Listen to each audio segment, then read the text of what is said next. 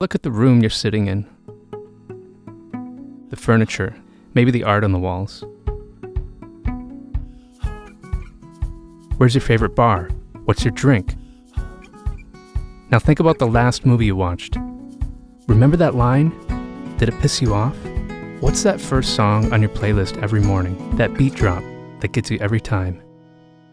Have you ever wondered who the hell made these things and how did they know me so well? Culture Hustlers is a podcast that explores how artists are transforming our everyday desires into exciting businesses. My name is Lucas Spivey, and I've been traveling around the US in the Mobile Incubator, a souped-up vintage camper trailer turned into a rolling recording studio.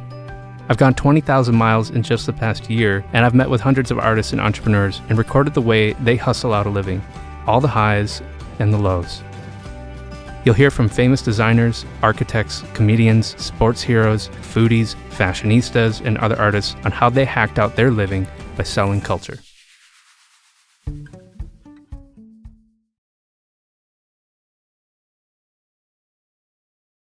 High school, I was doing these things and no one was like, hey, Erin, art school.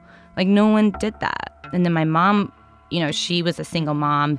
She remarried, and she was always like, make sure you have a job where you can take care of yourself. Don't rely on anyone to support you. So I always was like, I need to make sure I have a job where I can make money. Like, I can't be an artist. Like, that's not reliable.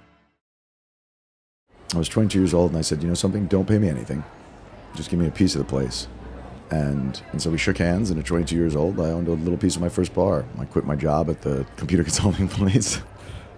And then went full out, and then ended up in that business for the next 20-odd years. But the late nights wear on you.